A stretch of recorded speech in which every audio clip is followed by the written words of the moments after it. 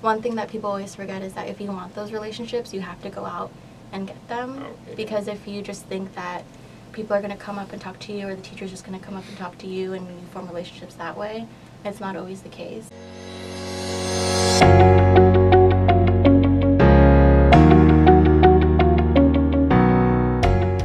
Yo, what up everybody? It's your boy Chris, and we're back in the studio. Today we have a guest, Chloe. This is Chloe. Hi Chloe. Hello. She is a computer science engineering major from Seattle University. So today we're going to interview her about this profession, about like what she thinks about the schooling, the job, and if it's worth it or not. So, without further ado, let's just get into it. Chloe, why did you choose computer science? So in high school, my senior year, they offered the first computer science courses to us, and I took that class. And my teacher was really cool, and I realized that computer science mixes the techie side and math side that I like. Mm-hmm. And yeah, I was always really into math because my parents put me through Kumon, which was annoying at the time, but it is what it is. And then I guess I always like techie stuff or coding a little bit because if you remember MySpace and like messing around with your background and stuff, that was like programming and everything. It was more copy and pasting codes in. Yeah, copy and pasting codes in. I thought that was kind of cool, messing around with that. And then once I took that course in high school, I realized it was a mix of math and that coding stuff. So I'm like, oh cool, maybe I can do this because I don't like bio. Yeah. So I didn't want to go down the healthcare stuff. So I decided to major in that in college. Yeah, there we go. Yeah. Nice. And was there a reason why you like did computer science specifically versus any other type of engineering? Computer science is more of like the programming, learning different languages, and I like that because that kind of mixes the math into, like, you can use algorithms and stuff, and it's like more typing, I guess, whereas computer engineering, you're messing around with more of like the hardware and software of the computer instead, so you're messing around with more of the physical components of it.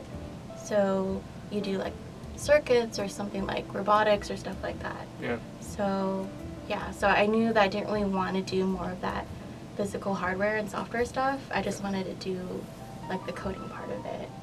And also with my teacher in high school, he told a lot of us like, oh, like send out your resumes and I can send it over to my friend in Microsoft. And I got an internship there, and that's when I did mostly coding, and that's when I got to get used to it even more, and I knew I wanted to get into the coding aspect rather than messing around with like the circuits and like computer engineering in general. Nice. Yeah. So while we're on that topic, talking about like internships and stuff, this is something I ask like most engineers. Like, how important do you think it is to get like internships and like the networking aspect? It is important. When people say like you should get an internship as soon as possible, like they're not wrong. But if you can't get an internship as soon as possible, like you don't have to worry that much either. It's just, I always think like just try to send out your resume as much as you can. If you can, don't be shy about like what you have in your resume, because people, when they're like hiring you for an internship, they know that you don't have that much experience. Yeah. So they're really just looking for your passion and what you do and everything, and kind of your personality, and just put in what you can in your resume, just apply. Everyone goes at their own pace. So I say do as much internships as you can, but if you can't for some reason, don't sweat it out as much either. Yeah, I feel like a lot of our viewers at home are giving out like a sigh of relief, like, oh, I don't have to have like an internship. Yeah. Yeah, because I feel like probably a lot of people are stressing out about that. Yeah. For sure. Nice. Okay, so Seattle University. How was that? How was your experience being like a woman in engineering, or just like maybe like if you were in like a different field? How do you think that different? Seattle University was really cool. So I applied into their computer science program there, and I got in right away. So that was nice getting put in the computer science track right away. And then the ratio between guys and girls was obviously pretty drastic. Yeah. But everyone there was like super nice and welcoming. Seattle University, since it's like a smaller school, you have more of a relationship with the teachers and everything, and you have a more of a relationship with the students in your class, so you kind of have a support system there. But you have to, I think one thing that people always forget is that if you want those relationships, you have to go out and get them. Because if you just think that people are going to come up and talk to you, or the teacher's just going to come up and talk to you, and you form relationships that way, it's not always the case. So if you want to have a good relationship with your teacher or with anyone around you, you have to really make an effort in trying to make that first conversation and trying to make yourself kind of known to them, because, you know, everyone's in their own world. It's what you make it, basically. Yeah, it's what you make it. So, but it's nice because it is a smaller school, so it's not like UW where everything's like super big. Yeah. And that was one of the reasons why I didn't want to go there either. But their computer science program at Seattle University was really good. There are some things that they were missing as well, but overall I think I got a good basic understanding of computer science, which is what you really need when you go to school. So what would those things be? Just learning the basics of coding, the languages, learning that you don't need to learn a specific language to become successful. You just need to learn the basics of what coding is, and then you can apply it to any language that you learn. And and then our senior capstone project was also super cool, and I think it's really unique at Seattle University too, because they make sure that you're teamed up with real companies out there. So for my senior project, I was paired up with Amazon, and we got to work with them for our senior project, and that was really cool. You really get like the real life experience when you do that, and it is kind of a stressful senior year, but it's like a good kind of stressful. Like you can finally feel like the efforts that you're doing in school is actually going to mean a lot once you get out of school. Oh, that's nice. Yeah. So they have a really good capstone project there, and that was one of the reasons why I wanted to go to SU. So yeah. Nice. Yeah, that's awesome. So now that you've graduated from SU recently, right? Like how many? Like 5 weeks, you said? Yeah, June 17th. Right. So like, congrats. Yeah. Where are you employed now, and if so, where do you work? And tell us a little bit about that experience. Yeah, so I work at Tableau now, full time. I was an intern there last summer, and now I'm back on the same team. I'm a So software. those internships are helping, huh? Yeah, the internships are helping, but I know a lot of kids in my SU class who are able to not go through any internships and still get a job. Okay, cool. Too. Yeah. So yeah, but yeah, I'm a software engineer at Tableau, and I'm just doing coding there and stuff. Just working, just coding. Yeah, all right. Just working, getting used to. Like, is it fun or? It's definitely a lot of fun. Okay. Like, it's definitely nice not being in school anymore. Yeah, and actually like making money instead of giving them money. Yeah. For sure. Exactly. And how's like the work environment, like people? My team's really cool. Like, they're super diverse, and everyone has a different opinion, which is really nice, because then you're not in a team where everyone agrees on things all the time, and it's not just like a group.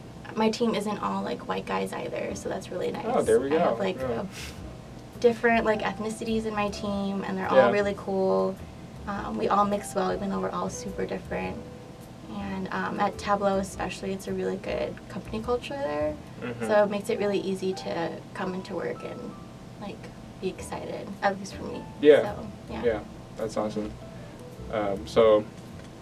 So sort of on that topic, something that has emerged recently in the last few years are like coding dojos and boot camps, because obviously like you're very smart, so that's why you like got a CS degree. But like some people can't like even get into the CS programs, as they have to like opt out for these other options. What do you think about, like, what's your opinion about these options? Yeah, do it. Yeah? If you can, do it. If you're passionate about it, definitely do it, because you get to do, you get to learn so much about computer science in that way, and if you're shelling out money for it, at least it's probably not as much as a four-year university kind of money. So I think it'd be a really good experience if people go through boot camps. And also, when you take those courses, maybe you find out that like maybe you want to go into a certain kind of computer science. You want to be like a project manager, or a program manager, or dev, or something with like UI design or graphics. So definitely going through boot camp is really cool, and anything that just gives you more experience in what you want to do, I think you should do it. And it looks good on the resume, so. But do you know anything about like if you get like the same like job opportunities coming out? Like I feel like it's kind of harder Yeah. to get a It position. can be, but it's also like they look at your resume and then they're thinking like, oh, maybe you didn't go through 4 years Yeah. of college, Mhm. but you did take this course. You're knowledgeable about it. Maybe like let's just take him in for an interview, see how much he knows. Mhm. And if you're able to ace an interview just as much as the person who went through a 4-year college, and there's really like Yeah. no competition. Yeah. Yeah. But just getting that initial interview though. That might be initial the hard interview part. is always the hardest Yeah. part. And that's where you Even just with have a to 4-year, keep, right? Yeah, even with a 4-year, Yeah. you just have to keep applying.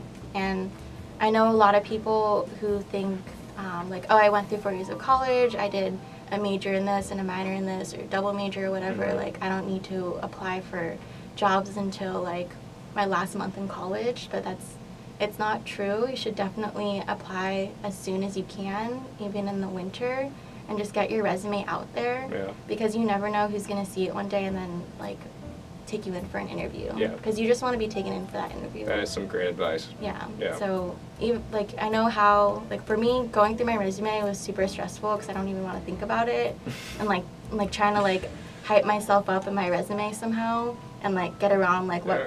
like terminology do I use. Yeah. But you just have to do it one thing at a time. Maybe Yeah. like one trait like every day or something, and send out one resume every day or something. Yeah. And then Make little goals for yourself. yeah, and one day, like, a company will definitely reach out to you. Yeah. Like, I know for a lot of my friends, it's always the resume that they didn't think, or it's always a company that they didn't think would reach out to them Yeah. that they're now working for. And it's just because they always kept applying. Yeah. Yeah. Gotta be persistent. Yeah. Keep grinding. Mhm. So Let's move into like a sort of different topic. Obviously, you're a woman, Mhm. and it's a well-known fact that there's not that many women Mhm. in engineering, not just computer science. Mhm. How was that for you, like in school, in the work environment, and did it like affect your decision in any way Yeah. going into engineering? No, like, I don't know, I came from an all-girl high school too, so Oh, they yeah. never really told us, or I never felt that difference between me and the next guy that was applying for a job. Yeah. And in school, even though there were a lot more guys than girls, I thought it was fine. Like, sometimes teachers like girls more. I Yeah. don't know. I didn't really see it as big of an issue. I can see how it can be for other girls because they don't see that much of a community for them. Mm-hmm. But again, you just have to reach out to the people that do seem nice to you.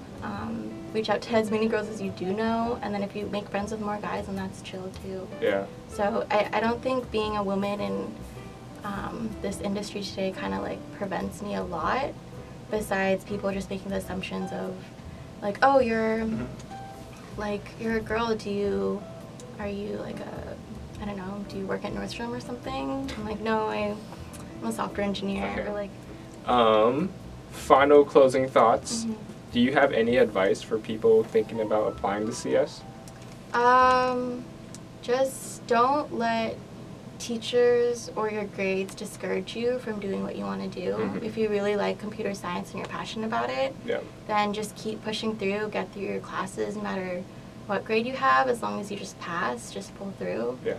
And even if teachers tell you like your code is shit or whatever, just get through it and just pass that class and peace out to that teacher. Yeah. And Prove them wrong or something. Yeah. Yeah. And internships are really great, Yeah. so always try to apply for those as much as you can. And also just enjoy your summer and enjoy your time throughout college, because you don't want That's to be major. stressing. Yeah. Yeah. Major key.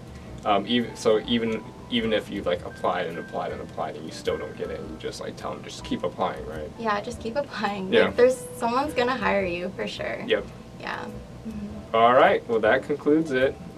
Chloe, thanks for coming in, Mhm. giving us a little bit of your time. Yep. We'll see you next time when we go in for an update. Okay, sounds good.